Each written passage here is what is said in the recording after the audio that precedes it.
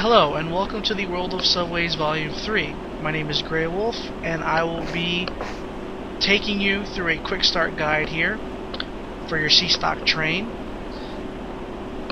As you can see, we have our C-Stock train here and we are at the station Hammersmith. In a moment we will be going over some simple controls as well as how to get your train started for your journey. Okay, now when you start off at any station you decide to start at, you start on the platform with your train off. No lights, no heater, no power. It's basically sitting at the station. You usually start in the direction your train is going to travel, so you'll be starting at your first cab where you must travel in that direction. What you're going to want to do is walk and or run to the rear of your train to your rear cab. Because on these trains they have rear red indicators which let other trains know in tunnels, danger, there is a train here. Now your first cabs have controls for your rear indicators, but it's for that train car only, which means you would turn on your rear indicators on your first car, which is frowned upon. So what you're going to want to do is move all the way to the back of the train, use your left mouse button to interact with anything and everything. You press C in the cab to take a seat. What you're going to do is hold down your left shift, left click to this control panel. Now you see here you have your left and right rear red indicators. Left click on those while holding shift to switch them on. Press space to return to your seat, press C to stand up, and take a walk outside.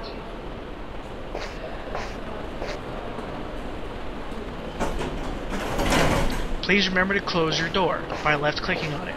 Now as you can see, your rear indicators are on. You are now ready for the trip. So what you're going to need to do is walk or run all the way back to the front of your cab. You can run by holding down left shift while holding down W to move forward. Okay, now that we have our rear indicators on, let's go ahead and get the train set up, start our journey. Return to the front of your train and take a step inside your cab and take a seat. Now there's a few steps to this. Doesn't take very long, but we'll go ahead and run through it. We have here our traction brake controller, our gauge panel for our miles per hour and brake pressure. We have our selector switch, our whistle, and our wiper control, and our digitized voice announcer, which we will go over with shortly. What we're going to want to do is get the train's power on. Okay.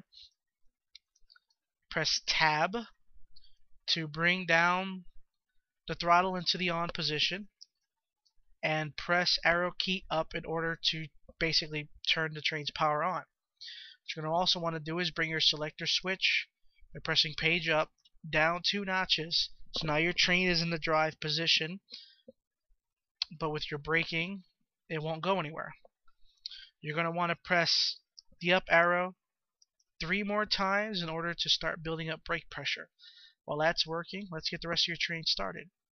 Hold down left shift and left click to come to this panel here. You're going to want to turn on your cab light, your destination display light, your dashboard lights, your headlights, and your cab air vent. Feel free to use this knob to switch off the cab lights, which are up in the corners. Ignore the brake test for now, since I haven't learned how to do it yet. We'll go over that another time. Now, with all this set on, our cab is ready to go, but the rest of our train is not, as you can see. So go ahead and take a seat, left click to this panel, turn on the heater for the passenger area, and turn on the lights. Take a look inside and you'll see your passenger compartment is now ready to go. Close your security door, have a seat. Now let's set up our display destination board. What you're going to want to do is left click this lever until you get to the word circle line, taking up the whole field. As this is the circle line, there you go. Now let's go over these row of buttons here, red and black buttons. This light indicates that your doors are closed and that you can move the train. When it's lit blue, then you can move the train. When it's off, that means you can't move the train because the doors are open.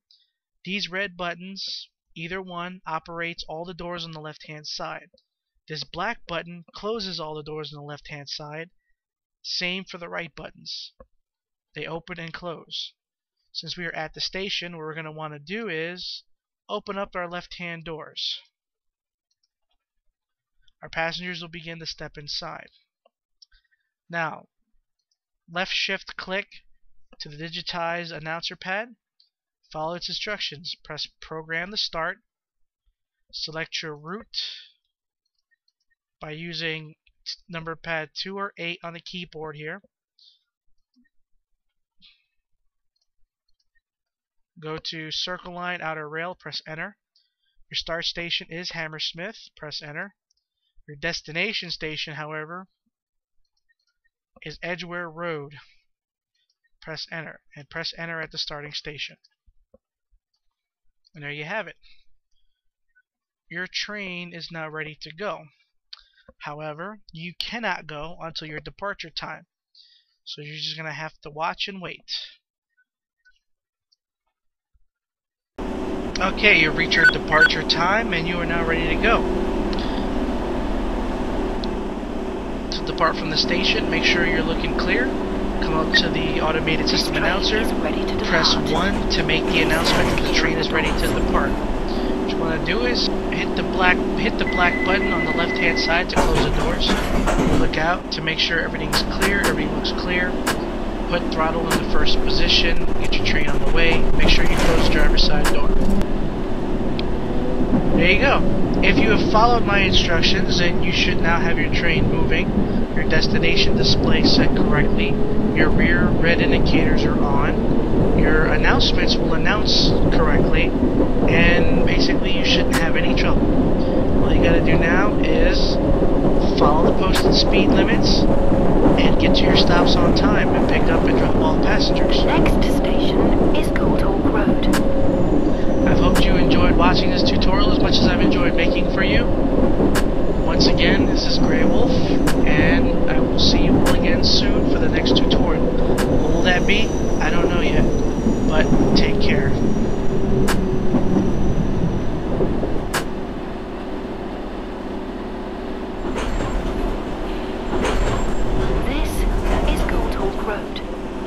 This is a Circle Line train to Edgware Road via Paddington and Baker Street.